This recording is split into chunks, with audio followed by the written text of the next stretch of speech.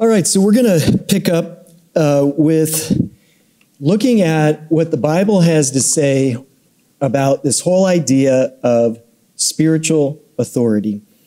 And what we have to do to understand this, the authority that Jesus gives to the church and us as parts of the church, is we have to understand how God operates in his authority on planet Earth. And in order to understand that, we have to go all the way back to the book of Genesis. And actually, in the very first chapter of Genesis, we start to get some insight into how God is ordering his world.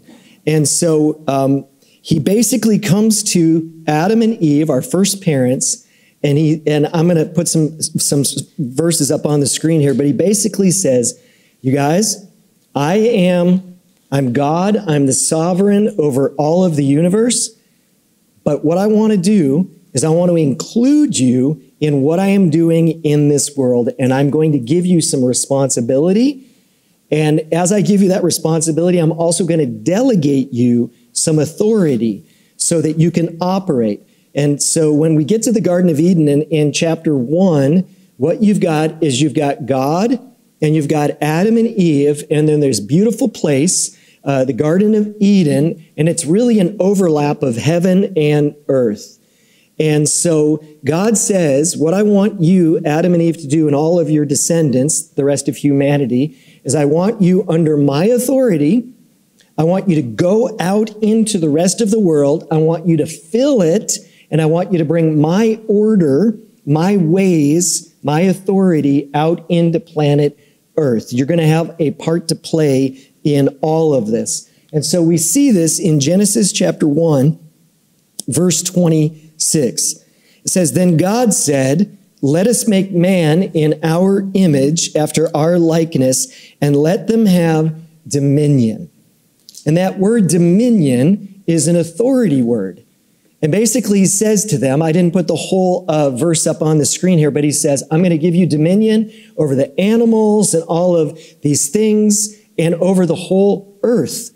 So you have some responsibility. I want you to tend, and I want you to guard, and I want you to keep this earth, and I want you to go out and make the rest of the earth like the garden. You have some responsibility. You have a part to play. And what's fun is you can even see God sharing some of this responsibility in Genesis chapter 2, verse 20. And we used to tell stories about this in Sunday school to our kids, that Adam got to name the animals. And God basically said, okay, Adam, I created them, but I'm going to share some responsibility here. You get to pick their names. And whatever Adam called them, that's what they were called. And I just think that's pretty cool. So what we see, and you can do a bigger Bible study into this, is that God takes some of his authority and he delegates it, or he shares it with humanity. And so we don't know exactly how much God gives to Adam and Eve, but we know he gives him a certain level of responsibility and authority. And this gives us insight into why the snake is hanging around in the garden. So as you know, sometimes we read the story of Genesis 3, where the serpent, he comes and he tempts Eve and then Adam, and then they blow it in the fall. And we go, well, the enemy's just there just to get him to sin and he just wants to mess things up. And on a basic level, that's true. But he's also there for something else. The enemy knows that God has given a certain amount of delegated responsibility and authority to humanity, so that now humanity is operating on planet Earth. And what Lucifer wants is he wants access. He wants to be able to operate on planet Earth. And so as he is tempting Adam and Eve, and they ultimately sin, we call that the fall of man, somehow in that whole thing that goes down, the enemy somehow gets access to some of that authority and starts to operate on planet Earth through Adam and Eve's sinful choice. He didn't get all authority. He can't just start ruling the planet, but he got some. And scholars believe that in that he was seeking the right to rule, and that in every sinful act and sinful choice that has happened since that first one, all the way up through human history, somehow through human sinful choices and rebellion, the enemy is gaining a little bit of access and authority to operate. How much we can't quantify, but he's getting some. And so he can't just rule the world how he wants to, but he operates to the degree that humans sin and give him access. And you go, okay, Kevin, like, I've never maybe heard that before. Is that really in the Bible? Is that really true? Well, let me kind of take it forward from Adam to the time of Jesus. From Adam to the time of Jesus, how much sinning went on planet Earth? A little bit or a lot? How many wars? How many murders? How many idols were worshipped? Child sacrifice, just terrible things, all sorts of debauchery and evil. Like a lot happened from Genesis to Jesus. And if it's true that the enemy somehow through all of these sinful choices is gaining some sort of access, then it would be logical to think that when Jesus shows up on planet Earth 2,000 years ago, the enemy would have a whole lot of authority and access at that point. Would that make sense? And is that in the Bible? It actually is. So if you look at when Jesus goes after he's baptized, and it says that the Spirit of God led him out into the desert to face off with the devil for 40 days and 40 nights, Lucifer and Jesus are having a conversation. And the devil says something very interesting to Jesus in Luke chapter 4, verse 6. He says to Jesus, he says, basically, if you'll worship me, Jesus, I will give you all the authority. There's that word again. I'll give you, Jesus, all the authority and splendor of the nations because it has been given to me. Who gave it to him? It wasn't God who gave it to him. It was us who gave it to him. And he basically says, I can give it to whoever I want. Now, you go, well, the devil's bluffing. But was he? Did Jesus call his bluff and go, no, devil, you can't do anything, and you don't have any authority, and you don't have any access, and you're bluff? Jesus didn't do that. He didn't say you're bluffing. And so, at that point in the redemptive story of humanity, the devil does have some access. He does have some authority. How much? As much as Adam and all his sons and daughters after him have allowed. So here's a question. How much access does the devil have in Fayetteville, Arkansas tonight? How much space does he have to operate in Fayetteville, Arkansas tonight? I think it's as much as people are out there sinning their heads off and allowing him access. How much access does he have in Las Vegas? I mean, we don't call it Sin City for no reason, right? I mean, there's a lot of access, I think, that's going on in Las Vegas. And you can just kind of look around different cities and places around the world and you go, man, that city's really dark. Trust me, I've done missions. I was a full-time missionary for 20 years, got to travel to over 40 different countries. I've been to some very, very dark places. And you go, man, why is it so dark and evil here compared to other places that you've been? And then you start to get into the history of those people and what they've done throughout centuries and generations, and you go, oh, okay, this makes some sense. So here's the thing, you guys, before we go doomsday, don't go doomsday and go, oh man, what hope is there for us and what hope is there for the planet? We have to stop right here and talk about what did Jesus accomplish on the cross and through his resurrection specifically, what did he do to the devil? This is really, really important to get our thinking right here. And Paul gives us some insight into what Jesus did. And we see it in Colossians chapter 2, verse 15.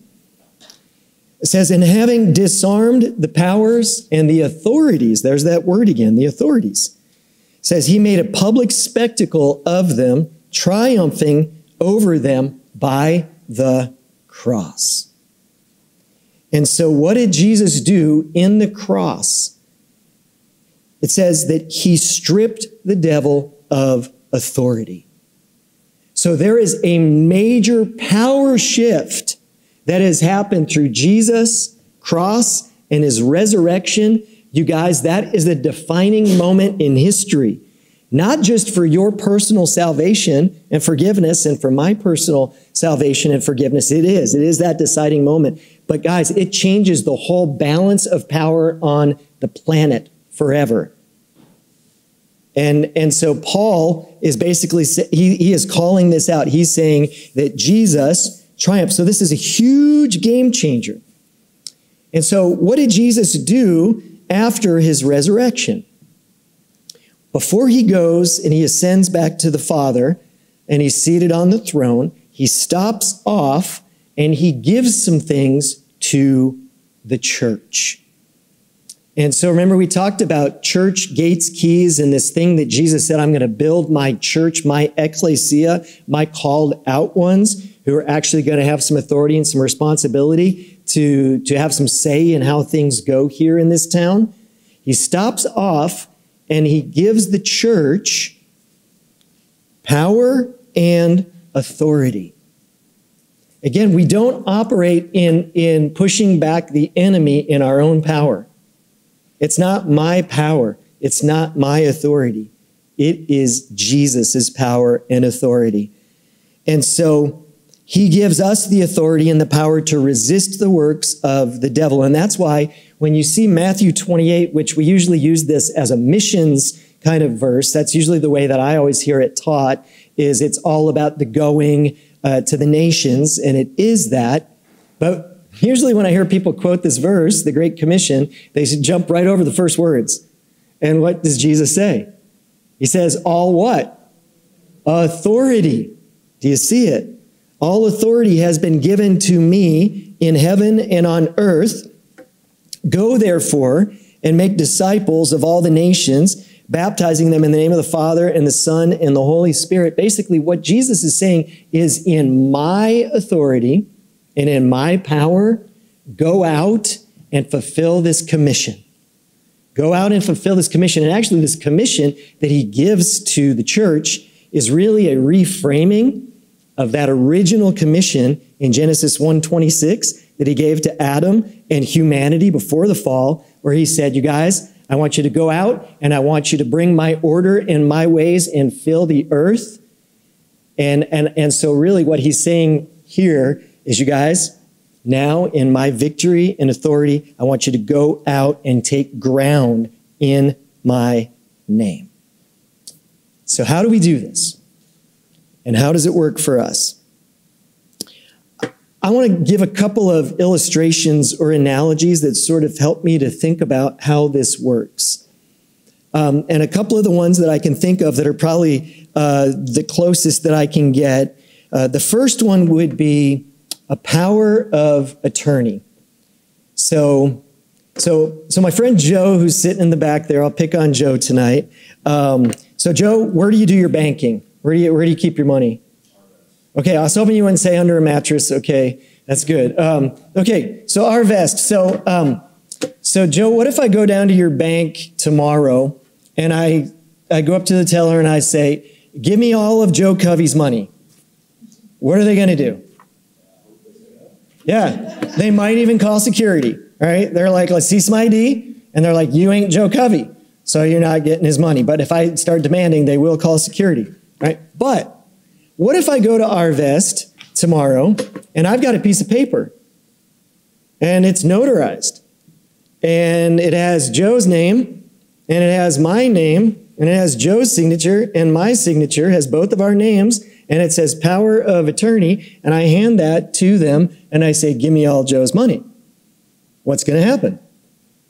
They're going to give me all of Joe's money. Well, you know what I've just done? I have just transacted in Joe's name. Do you see what I've just done here? I have transacted in Joe's name. You guys, this is how we operate on planet Earth now. When we use the name of Jesus and we say, in the name of Jesus, devil, back off. Again, it's not me using my own name and my own authority, but I am delegated authority to use his name, and it is effective. And stuff happens. Another way that I like to think about this is by, I don't know if you've ever seen, like, I grew up, some of you I know did too, and there were all these Western movies. It seems like Western movies, I don't know if that's a thing completely of the past. You don't see as many of them today, but there are all these Western movies. I've got a few favorites. But like my parents' generation, they grew up with John Wayne. And John Wayne, the Duke, he was usually the sheriff. And so he'd be in a town and he'd have this big sheriff's badge. Everybody knew John Wayne, the sheriff, he's got real authority and he's got real guns and he can arrest the bad guys. Now, can all the regular citizens in the town arrest the bad guys? No, they can't. Only John can, because he has been authorized by whatever, if he's, a deputy of whatever state or whatever, he's a Texas Marshal, he's given authority by the higher powers to arrest the bad guys. But what if, and you're watching these movies, he goes, you know what, I'm not going to do this alone, so I need to create deputies. And so he starts handing out these little badges that say deputy on them, and he starts pinning them on people's chests, and he goes, deputized, deputized, deputized, deputized. Now who has the authority to go out and arrest the bad guys? Those townspeople now have real authority. And so when I think about this, you guys, I think about, again, us as the church of Jesus, those of us who make up the church, as his followers. When we use his name and his authority, and we pray, and that's how I'm gonna wrap this up tonight, is one of the very specific ways that we exercise our authority in Jesus and we push back against the enemy and his dominion, is we do it through prayer. And we're going to talk about that. But I want to show you something that is a cool thing when you read the Gospel of Luke. Jesus actually gave his 12 disciples a pre-taste of what we get permanently. And it's in Luke chapter 10, verse 19. So he says to his disciples, I have given you authority to trample on snakes and scorpions. I think this is figurative and spiritual language. I'm like, I don't think they were going out stomping on real snakes and scorpions, but he says this, I have given you authority to overcome all the power of the evil one. How much power of the evil one? Just a little bit? Just in the easy places, those powers of darkness that aren't as big and scary? No, he says all the power of the evil one. Nothing will harm you. So he gives the 12 this pre-taste. This is pre-resurrection. But now, because I know some of us would go, well, wait a minute, Kevin, wait a minute. If Jesus stripped the devil of authority at the cross, and then he deputized us as the church, like there's a new sheriff in town, you could say, isn't the devil still doing stuff on planet Earth? So isn't he still gaining access? And I would describe it this way. On this side of the cross, so after the resurrection, can people still sin their heads off and give the devil access? Yes, that hasn't changed. But what has changed is there's a new sheriff in town, and it's the church. It is the church of Jesus. As he says, that this power structure has changed. And so now my people, with my spirit, full of identity, full of my life, can go out and they can actually push back the darkness in my name. That's the difference that has been made on planet Earth. And so I just want to show you a few other verses, and then we're going to make some application. So James chapter 4, verse 7, it's just kind of, James sort of rephrases everything that we've been saying here. He says, submit yourselves to God. Resist the devil, and he will flee. He will flee. And the ultimate submitting ourselves to God is when we bow our knee to King Jesus and say, I belong to you. I choose to believe in your cross and your forgiveness and your resurrection and all that means for my salvation. And I am going to become your follower, and I'm going to do my best by your help to follow you all my days. And it says that when we are submitted to him, we can actually resist the devil, and he has to flee. Now, Ephesians chapter 4, verse 27, does say to these Christians living in Ephesus, it says, don't give the devil a foothold. Don't give him a foothold, Christian. Is it possible for Christians to give the devil a foothold? It's possible, otherwise it wouldn't be written there to Christians, don't give them a foothold. And so again, this is why, and Jim Hall did a great job. If you didn't get to hear his message this past Sunday, he talked about all of this, is that we can, by our choice, we can start to get into patterns of sin where somehow over time, and I can't quantify it, but somehow through our sinful choice over long periods of time, the devil can get some sort of access to us, even as believers. And so if you ever find yourself in a place where you are trying to resist the devil and he's not fleeing, you feel like, man, there's still pushback, there's still darkness around me or in my life, you have to go back to James 4:7. And you have to take a good look at your life and go, are there areas of my life where I am not submitted to God?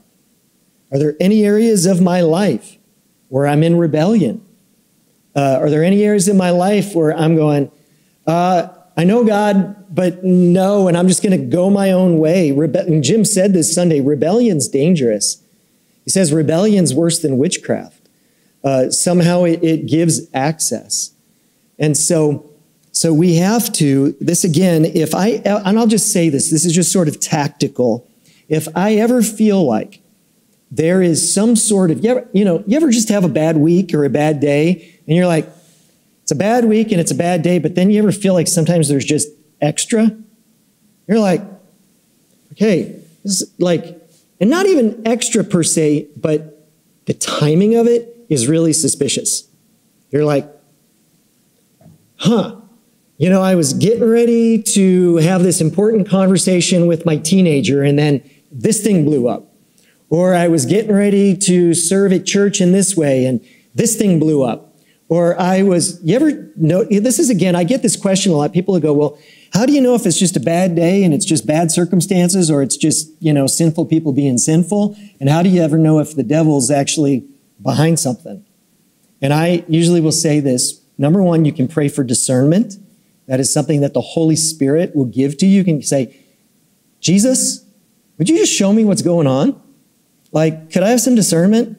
Is this just circumstantial and it's just a really rotten week, or is there something behind this? So you can pray for discernment, but also you can notice patterns and places and timing. Patterns, places, and timing. I remember one time I flew into a city that I was getting ready to do a week of ministry teaching in this city. And on the plane ride going to this city, I'm abiding in Jesus. I'm thinking about what I'm going to teach that week. I feel peaceful. I feel great. I land in this airport and I start walking through the concourse to go get my baggage. And all of a sudden, I am just being bombarded with all of these thoughts about money. All these thoughts about money. And like, you don't have enough. You're going to run out. You're going to be poor. And all of a sudden I start having all this anxiety about money and do I have enough and do I need more? And I'm walking through this airport and then I go, wait a minute. Maybe these thoughts are not originating from me. Guys, not every thought that comes into your head is from you. And so you have to notice sometimes, where is this coming from? So that particular city is known for huge commerce and business. It's the headquarters of some of the largest corporations in the world. And I just think, you know what I just came under is the influence of some of the spiritual forces of darkness that hang out in this city. And I'm like, okay, something's going on here. So I just said, in the name of Jesus, any spirits of, greed or of whatever. I don't remember what I said. I don't have a formula prayer, but I was just like, any forces of darkness trying to influence my mind around money, get out of here in the name of Jesus. And it stopped and I was fine. And I had a great time of ministry in that city. So again, just notice locations. Also notice timings. It just never fails. I've talked to Pastor Jim. I've talked to Pastor Lee about this. We all kind of share this. Usually before we get up to preach messages on Sundays, we'll have some fire, some crisis, some conflict that will erupt within 24 to 48 hours of the time that we have to get up to preach. Like all the time. And so you just after a while, you just start to go, okay, there's a pattern here. So be prepared for it. Is that the heat's going to get turned up to distract you. So these are just some of the ways that we can discern. But what I'll just get back to the James 4:7 here is that if I feel like, okay, the timing, the place, all of that, it's pretty suspicious. I suspect maybe there's some warfare against me.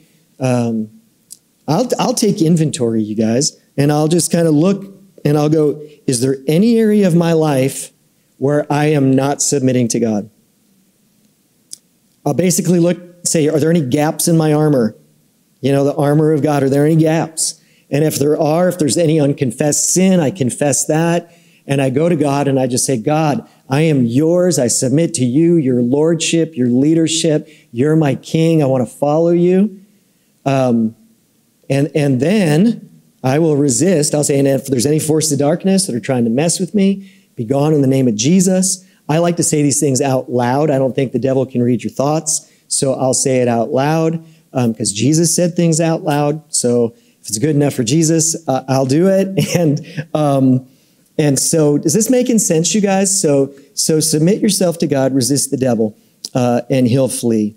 I'm going to be doing a class, like I said, in a couple of weeks. So starting next Wednesday, we're doing a class called Understanding the Supernatural. And in that class, in the second week of that class, I'm going to basically repeat a lot of what I'm teaching tonight. So you might be like, oh, I signed up for that class and it's going to be all the same thing. Yes, but I will go a little bit deeper into some of these things and tell some more stories around them. And I'll go a little bit deeper into James 4:7 in that. Okay, let me wrap this up here. You guys, there is a big difference between having authority and using your authority. And so remember I said authority in Jesus is a legal thing. So if you belong to him, you can transact in his name. But we have to actually use his name. And when I usually teach this, I usually do a thing to embarrass myself, but I'll probably do it tonight. I'll just do it. I don't know if any of you guys have ever been in this class before and seen me embarrass myself in this way, but I'm going to go ahead and do it. So just imagine with me that tonight I go home and my wife is, she's down the street at a friend's house. My kids are all out. And I pull up to my house and the house is dark, but there's a strange van parked in my driveway. And I look a little closer and I see lights moving around in my house. And I realize somebody's ripping me off.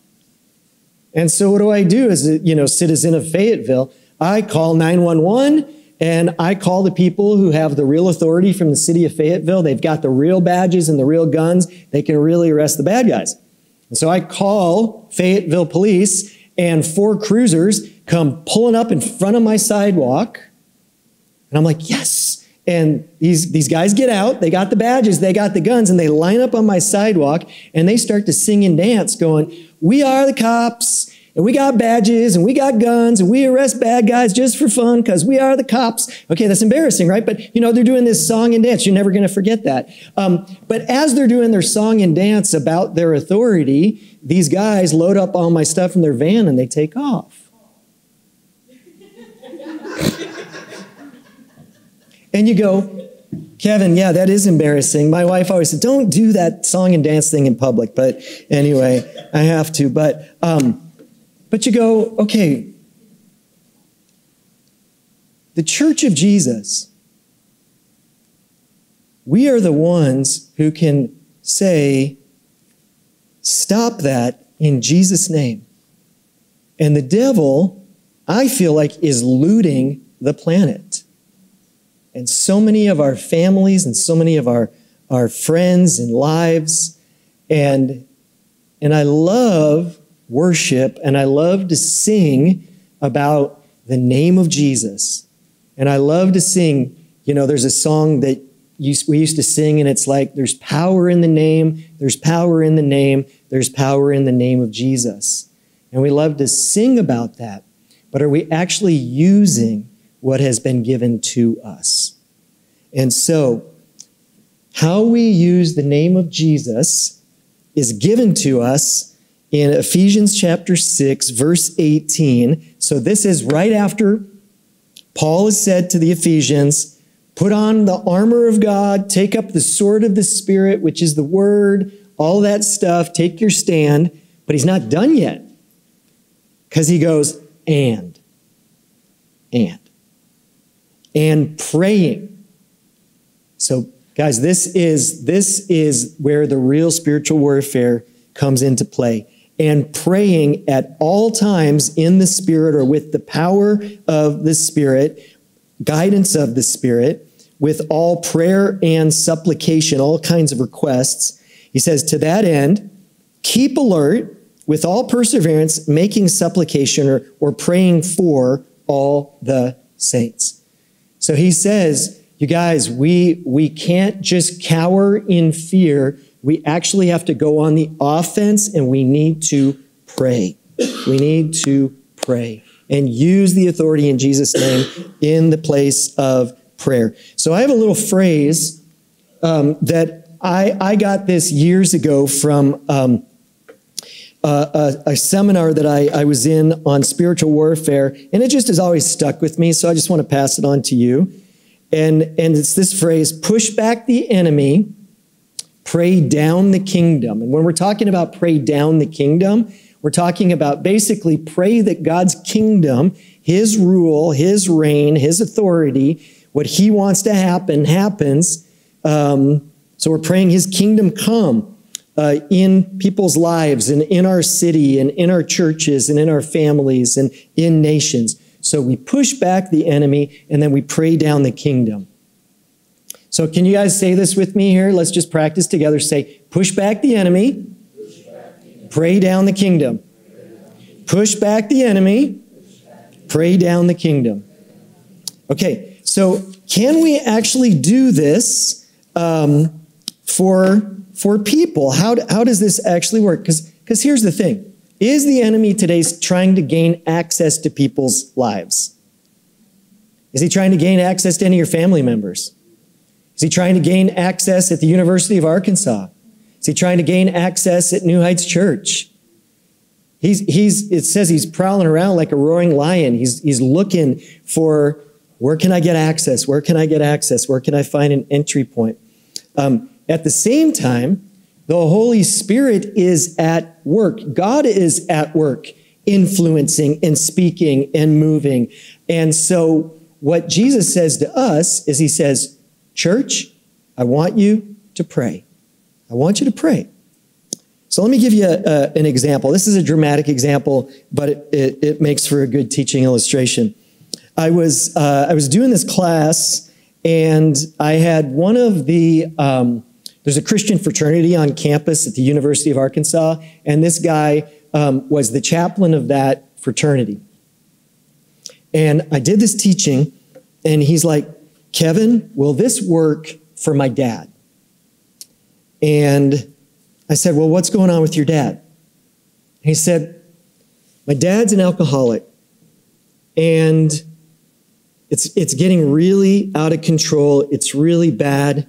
And so my mom, she's been trying to talk to him and try to, say, get into rehab. All of us kids were pleading with our dad, please, Dad, go to rehab. And the more that we try to talk him into going to rehab, the more he just digs his heels in, and he's like, I'm not going.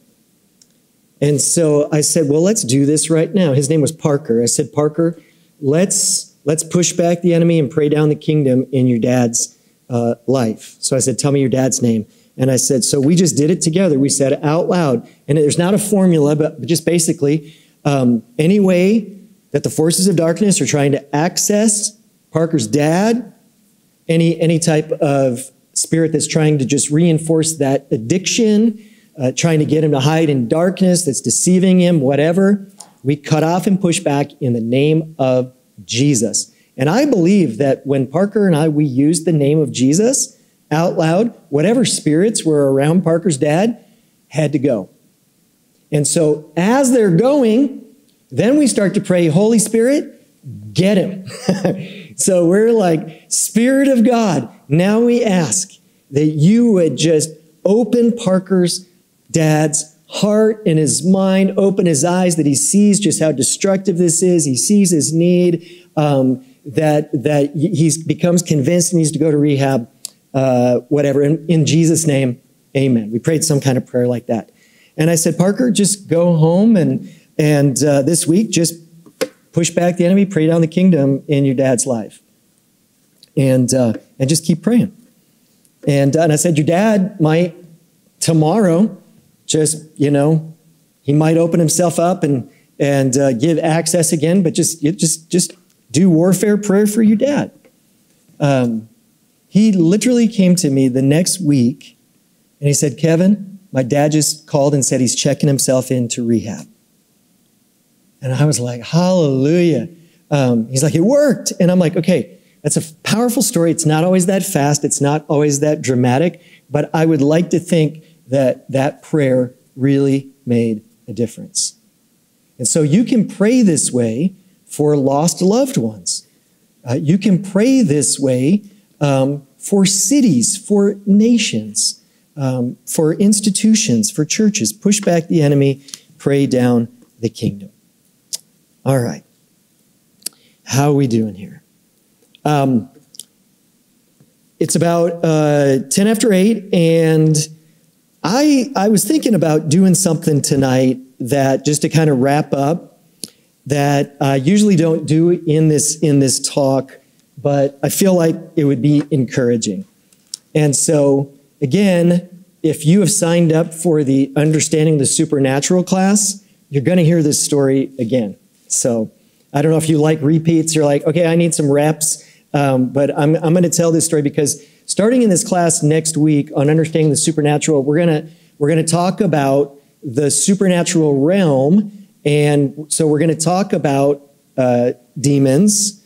We're going to talk about angels, and we're going to talk about the Holy Spirit.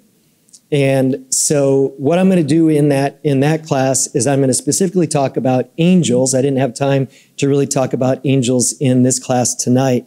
But as I start to talk about, I really don't love teaching on spiritual warfare. It's not my favorite topic. But as we talk about the forces of darkness, I would love to end just on a high note and on some encouragement and tell you an angel story, a true angel story. Would you guys be encouraged and want to hear that? Okay, so this is how we're going to end tonight. So what I've been teaching tonight, just on spiritual warfare and the nature of the enemy and submit, resist, James chapter 4, verse 7, was taught to me the first time in a week-long class that I went through as a part of a missionary training school that I was in as a young 20-something. And so this guy who came to teach in our school, his name was Dr. Hal Curtis. And Dr. Hal Curtis had an amazing testimony. I don't have time to tell it here tonight, but basically how he came to Jesus is he was actually messed up in the occult, and he was practicing the occult and some things, and had an encounter with something that scared the daylights out of him. And so he threw everything in the trash, and that next week he gave his life to Jesus. So that's his testimony. And so he started to do a lot of research, and he started to do a lot of teaching, and traveled the globe teaching on spiritual warfare. And he came and taught in my week of training. He ended up becoming one of my mentors. We started a men's wilderness program together in Northwest Montana, just outside of Glacier National Park. I lived with him for a couple of years, and we did this wilderness program together. He was a pastor from Northwest Montana, and had pastored 5 different churches from West Virginia and coal mining country all the way over to a number of churches in Montana. And I would, sometimes he would tell this story in the classes that he would teach. Not always, but sometimes he would tell it. And so when he became a believer, like I said, he had this thing that appeared to him. He could see it with his eyes, scared the daylights out of him from the enemy. And he said that after he became a Christian, these things would periodically show up, and they just tried to torment him and tried to intimidate him. And he had to learn very quickly how to resist them. And he had to learn very quickly his authority in Jesus. And so what he taught us, James 4:7, submit yourself to God, resist the devil. He would tell a story of how he had one of those things, and he practiced James 4:7, submit, resist, and the thing left. But he said that as these things were trying to mess with him, he said God's angels, the elect angels, the good ones, also started to appear to him. And he had his first encounter with God's angels in his dorm room in Bible college. Because after he became a believer, he decided he was going to become a pastor, went to Bible college in central Pennsylvania, and had his first encounter with God's angels. And that's a wild story that I don't have time to tell. He moved out to Montana and started pastoring a church out there. And he said that it was a time and a season in his life where everything just started going wrong all at once. And he said that the church that he was pastoring, he had some very difficult people in his church who were just being really mean to him. Sometimes the sheep bite, when you're shepherding, and he was getting bitten pretty hard by some of the people in his church, and that was just really breaking his heart. He got hepatitis right around that time, and it just really messed up his health long-term, the bad kind of hepatitis. And one of the most tragic parts of the story of that season of his life is one day his second grader, his oldest son David, came home from school one day with a headache, and 3 days later, he died. So he lost his firstborn son. And right around that time, shortly after that happened, their house caught fire and burned to the ground, and they lost everything. Wedding pictures, everything. Lost it all. Just the clothes that they had on their backs was all that they came out of the fire with. And so all of this just landed on him, and he got really angry with God. You can imagine, right? And he basically was just like, God, here I am trying to serve you and follow you, and I'm done. And basically he just said, I'm done pastoring, I'm done with all of this, and kind of like, God, you know where to find me if you want me, but I'm done. He said it was not too long after this that he was getting ready to go deer hunting. And some of his buddies were going to come early in the morning to take him deer hunting down in the Swan River Valley area. And Joe's from Northwest Montana and knows this whole area really well. And these guys were coming to get him, but that night before they came to get him, he was sleeping in his bed and wife next to him, and he was awakened in the middle of the night. And he said he looked, and there was a huge man standing on the side of his bed. And this wasn't, again, his first encounter with angels. He'd seen them before, and he's like, this is one of God's angels showing up in my bedroom. And he said that the angel reached down into the bed and scooped him up like a kid in his arms. And he's a pretty big guy. And he said the angel, holding him in his arms like this, just started to rise off the floor. And Hal said, I think I was awake because I looked up at the ceiling and I thought, we're going to crash into the ceiling at any minute. And he said, just as we got to the ceiling, he's like, a hand went over my eyes, and it's like all I could see was like mist. And he's like, I experienced that for a little bit, and then all of a sudden, he's like, it was like, whoosh, the hand was taken away. And he said, and I'm standing in this place, and right next to me is this big angel standing right here. And he said, I look out, and I'm standing in this place that is just made of light. As far as you can see, it's just columns of light in every direction as far as you can see. And he said in one direction, he said the light was so bright you couldn't look into it. It was blinding. And he's like, I just knew that's where the tangible presence of God was manifesting.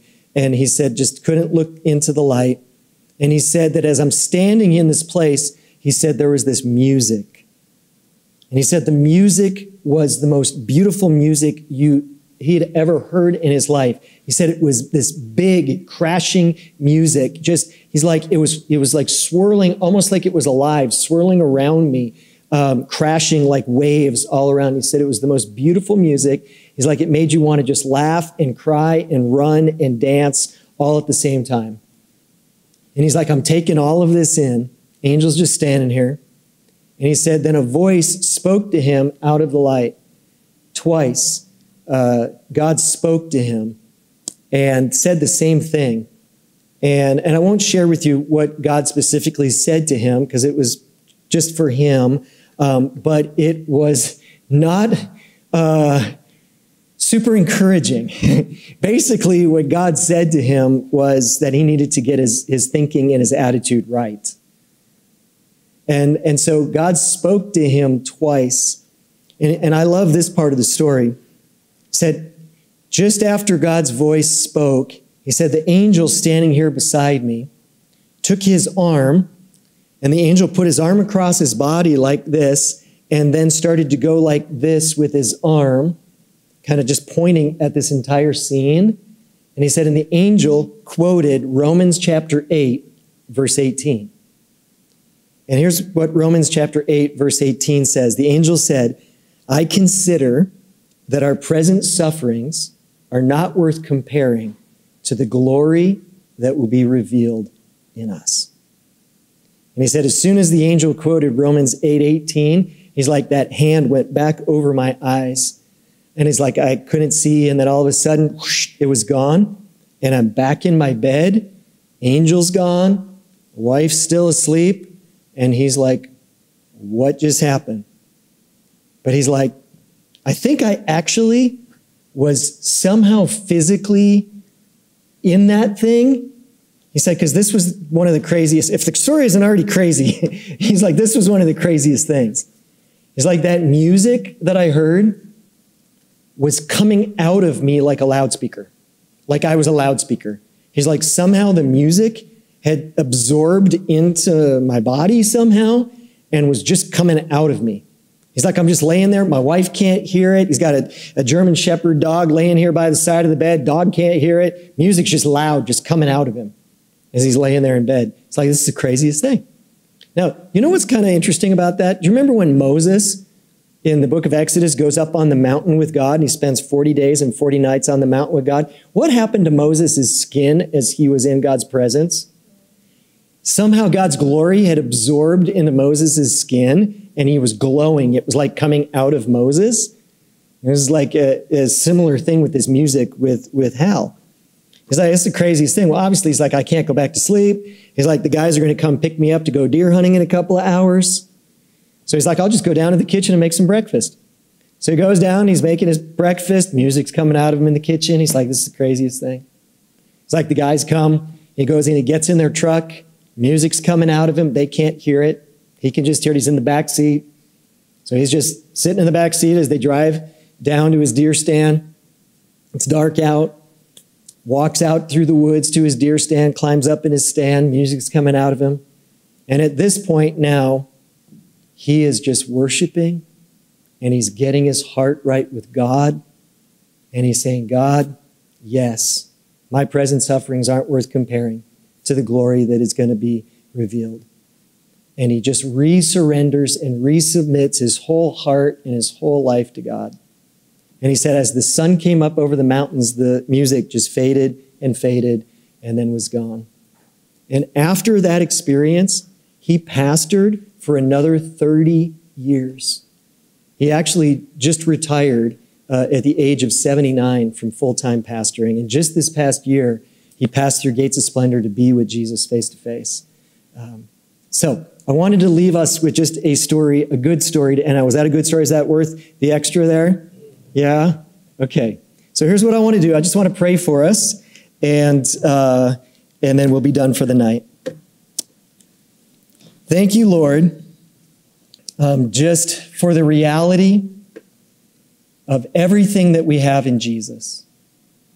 Thank you that, yes, even though we live in this world and we have real enemies, we have the world and its system and its ways of thinking, we have the flesh, these desires in us that get disordered, and we have a real enemy that's seeking access. We thank you for Jesus and your victory at the cross and through your resurrection.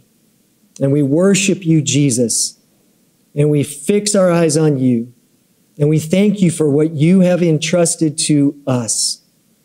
Lord, that you have given us your very Spirit, the power of God to live within us, and you've given us your name, that at the name of Jesus, every knee bows and confesses that you are Lord.